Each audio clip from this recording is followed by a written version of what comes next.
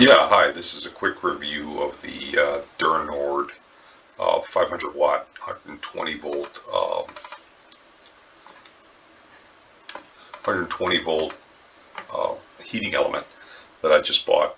I've got a custom tank on my roof made out of 4-inch PVC, and I wasn't really planning to install a heating element. It's winter here in Florida, which is barely winter, but yet the water's a little cool for showering, and so I thought, hey, I've got a couple of ports, half-inch ports in the tank, and they're kind of awkwardly placed, so I thought, I'd install something that wouldn't touch the PVC pipe, 4-inch PVC pipe, and I talked to the manufacturer, and they told me, hey, listen, the tip of this and the base of it don't really get super hot, that the element is somewhere in here, and I just confirmed that,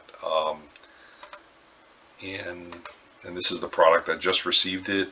I installed it in my tank, which is just a 4-inch PVC pipe in a U shape, about 7 gallons, and here's a video of a test I did.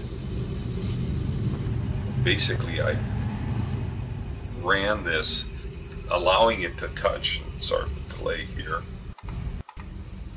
Just skip forward here, looking at my shoe. I'm allowing it to touch the PVC pipe. I ran this for a good 40 minutes. Of course, the water in the tank doesn't ever get that hot because it's a lot more volume. But allowed it to touch the PVC, running it on full power, the full 500 watts from a wall outlet here. In my van, I run it off an inverter, and it's really good quality product, and did heat the water in about 20-30 minutes. It did warm it to about 100 Fahrenheit. It was comfortable. It wasn't hot. Maybe a little lower, I would say, maybe like 95 Fahrenheit. I didn't really test it. And what I'm opting to do is just upgrade to a longer, more wattage, the 750, since I'm finding that even though the manufacturer said don't let it touch PVC and whatever warranty or risk you're taking by doing it, I'm not asking you to do it, but I'm just showing you my test. Do it at your own risk. I allowed this to run for a good 45 minutes, touching. I even pulled it up and allowed parts of the element not to be underwater, and then dipped it in. Of course, when you do that, the level of boiling is significant all of a sudden. So the element doesn't seem to explode if it goes for a couple of minutes in air, as long as some of it is touching water. Although, again, the manufacturer is probably saying this needs to be fully submerged. But I was more concerned with the tip and whether the tip would melt, standard Schedule 40 PVC pipe. And my research is saying it doesn't, which is kind of nice because it gives us some design options.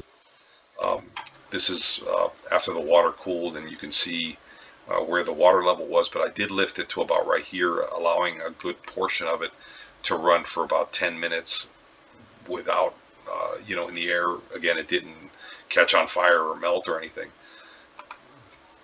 And here's, you can see, and this is after I pulled it, where the heating element is actually heating.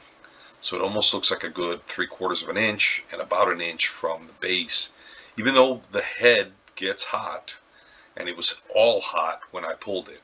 But I think the actual heating element is about right here. This is, from here to here is about 5 1/4 inches. They claim it's 5.99 inches entirely, but from this point to this point, about 5 1/4 is what I measured. This is the base of the PVC pipe, the cap that it was resting on for a good 40 minutes. No indication of melting, burning, chafing, nothing.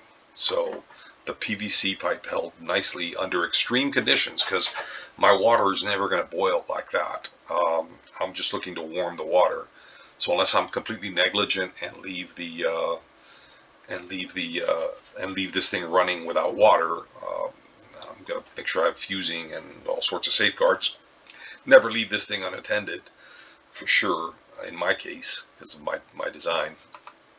This is unrelated, but it's the port where I'm actually feeding through in that angle, so it's touching the base of the of the water of my solar shower. Now the solar shower works great by itself without the heating, but I just wanted to have this option. It's a really reasonable option, and it looks like really a nice option for me to be able to plug this in and just drive off. And I'm hoping with the 750 to be able to get it to comfortable within about 15 minutes.